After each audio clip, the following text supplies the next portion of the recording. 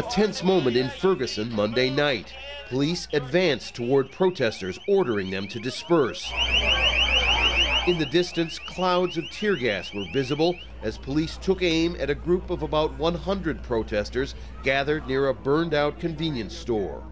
A car with an injured man sped up and he was hustled away by onlookers.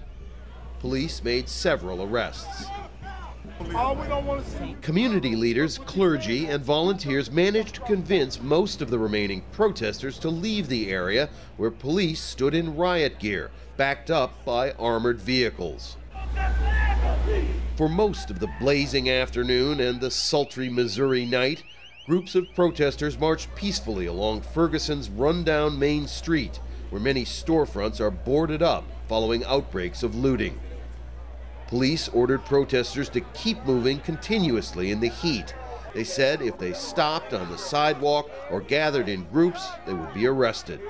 Protesters said their fundamental constitutional rights of peaceful protest were being ignored.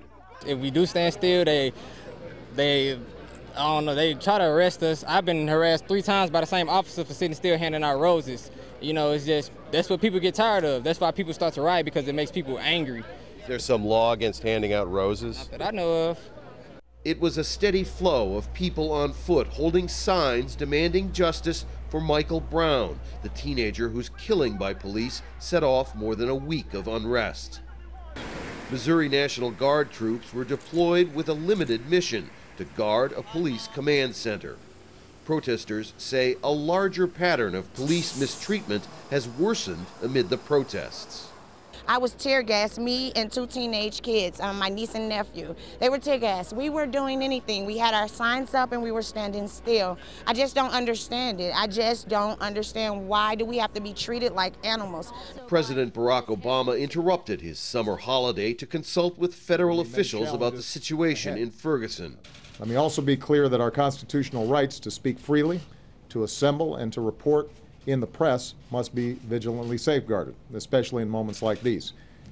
There's no excuse for excessive force by police or any action that denies people the right to protest peacefully. FBI agents are interviewing witnesses as part of what officials say will be a thorough investigation into whether Brown's killing violated federal civil rights law. And to underscore the importance of that investigation, the highest law enforcement officer in the land, Attorney General Eric Holder, will visit Ferguson in person on Wednesday. Rob Reynolds, Al Jazeera, Ferguson, Missouri.